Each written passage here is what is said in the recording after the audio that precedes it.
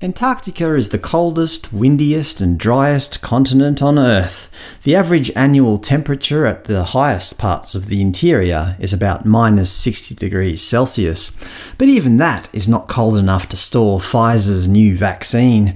The vaccine, developed in conjunction with German biotech company BioNTech, is said to have an effectiveness rating of about 95%, but with one major caveat. It has to be stored at -70 degrees Celsius. As Time magazine put it, that's cold enough to turn your ice cream into an impenetrable block of ice. Obviously, this will cause a logistical nightmare. Delivering the vaccine to hot countries in the developing world may become problematic.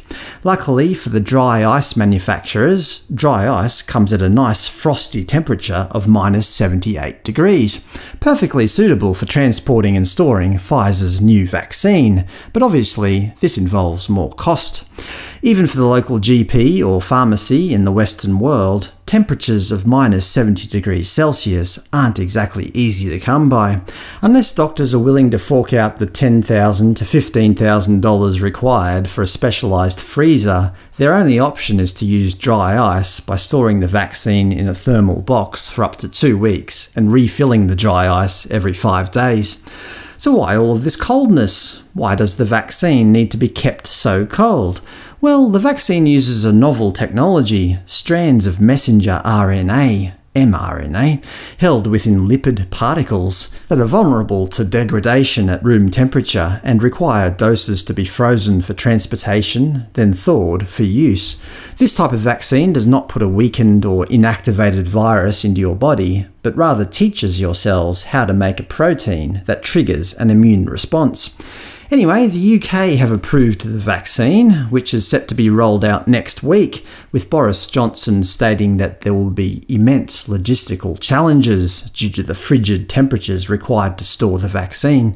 Plus, the vaccine requires each person to get 2 injections, 3 weeks apart, meaning it will take some months before all the most vulnerable are protected. According to the UK government's very own document, one titled Information for UK Recipients on Pfizer-BioNTech Vaccine, published 2nd of December 2020, the vaccine is not recommended for everyone. Regarding children, the document states that the mRNA vaccine BNT162b2 is not recommended for children under 16 years, with no explanation given.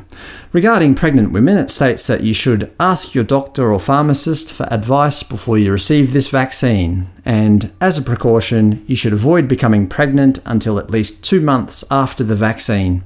One question that pops to mind is, if airlines like Qantas are going to mandate that their passengers have to be vaccinated before travelling overseas, does that mean children will be exempt? Or are children not going to be allowed to fly? Hopefully common sense will prevail. Of course, as with any medication, there are potential side effects, things like headache, muscle pain, chills, fever, nausea, feeling unwell. So for at least some people, it will be pretty much just like having the actual virus, without actually having the virus. There is one rare side effect that the UK government chose not to mention, as it only affects 1 in 1,000 people: death.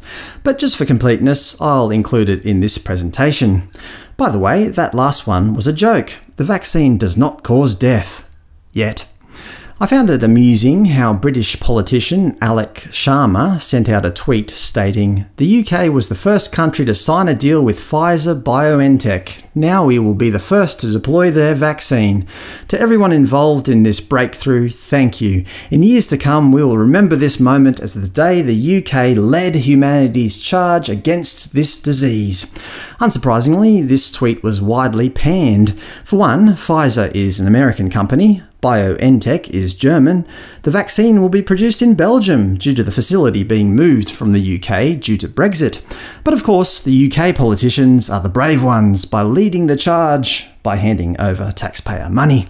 Anyway, that's it for me. The key point is the cold. If and when you get the vaccine, make sure you think of the mountainous interior of Antarctica when the mRNA enters your veins. Cheers!